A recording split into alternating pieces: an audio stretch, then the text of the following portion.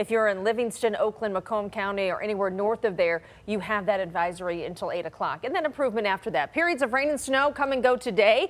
I think a lot of the daylight hours will be dry. And then snow showers scattered tonight, may make a few slick spots for tomorrow. And then again, we're going to repeat it tomorrow with scattered snow showers at times mixing with some rain as well. Visibility right now within the advisory area. Again, it's north of the city. Troy, 2-mile visibility, about 1.5 miles in Pontiac. It's at about a 1/4 mile up toward Lapeer, so this will fluctuate. It tends to worsen just prior to sunrise and then start to improve a bit.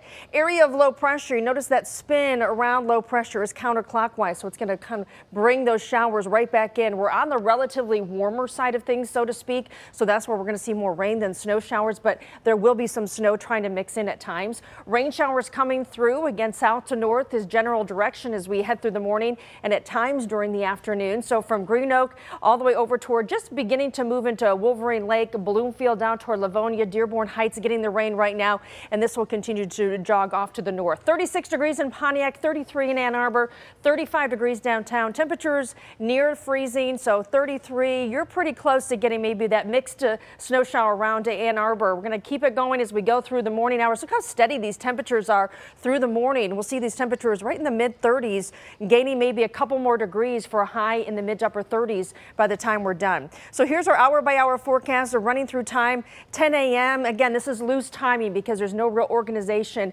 around that center of low pressure, so it's not a clear-cut front coming through, so to speak. As temperatures kind of wave back and forth between those low to mid-30s, rain, snow showers, mixed showers at times coming and going right through the afternoon into tonight. Any totals look certainly manageable, less than a ½ inch, and then tomorrow just more of the same. We're going to see a few rain showers mixing with some snow at times, and temperatures again though remaining above freezing even as we head into Sunday. So 38 our high today, dealing with the morning fog, a few scattered rain, snow showers. Tonight we drop down to 32 with colder temperatures. Of course, it's going to be more snow than rain, but it does look very spotty. 36 degrees tomorrow, 37 Monday. Temperatures very steady above freezing in the mid to even upper 30s all the way through next week.